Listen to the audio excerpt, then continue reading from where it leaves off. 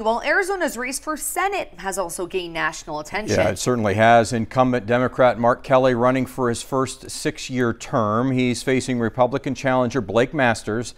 This race also considered a toss-up. Now, control of the U.S. Senate could hinge on who actually wins the Arizona race between Kelly and Masters. 9 on your sides. Craig Smith is live downtown at the Rialto Theater, where the Kelly campaign will be watching results. Craig?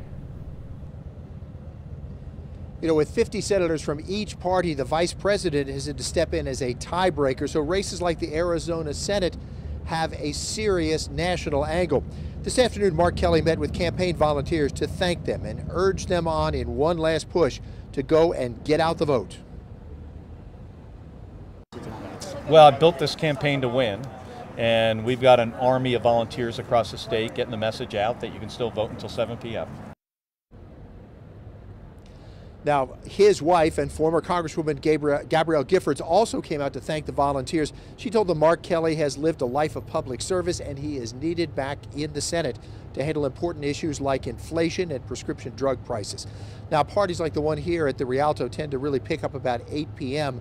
once the early results start coming in. Because there's national attention on this race, we expect national coverage to come out of this location as well. Reporting live, Craig Smith, KGUN 9 on your side.